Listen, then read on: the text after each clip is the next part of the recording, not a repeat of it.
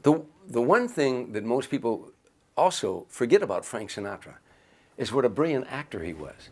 He won the Academy Award, and he never took an acting lesson. From Here to Eternity, we won the Academy Award. I once said to him, sitting around with all these wonderful actors at his home, Gregory Peck, Kirk Douglas, Clint Eastwood, Robert Wagner, all these actors sitting around, he started talking about acting, and I was interested. And they were talking about films that they directed and were involved in. And I just said, Frank, did you ever study acting? And Gregory Peck grabbed my arm. He said, acting lessons would have ruined him. He was a diamond in the rough that you didn't fool with. You know, this from a learned actor, Gregory Peck. You know, so forget about From Here to Eternity, where he won the Academy Award. What about The Man with the Golden Arm, where he should have won the Academy Award? What about a movie called Suddenly? What about a movie called The Manchurian Candidate?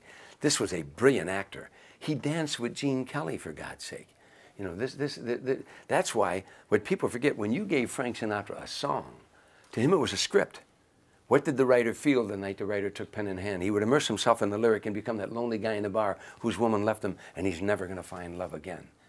And that's his interpretation of lyrics. There's never been another singer like that.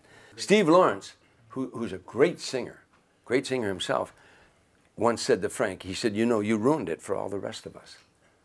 He said, once they heard you sing, they knew how it's supposed to be. There's never been or never will be another singer like Frank Sinatra. There's wonderful singers out there. But think about, arguably, the greatest career show business has ever known.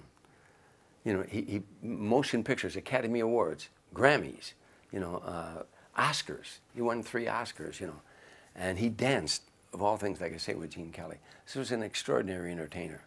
And for me, a little boy from Harvey, Illinois, who used to shine shoes in bars in Harvey, Illinois, and hear him on the jukebox, you know, and then years later to be flying with him and sitting there talking with him. I stayed with Frank Sinatra 14 years, and he never once knew how much in awe of him I was. That's the hard part. That's the hard part. Because if he knew how much in awe of him I was, chances are that I wouldn't have been with him. He didn't need another fan. He had billions of fans, millions of fans, and he didn't need another fan. He wanted a pal.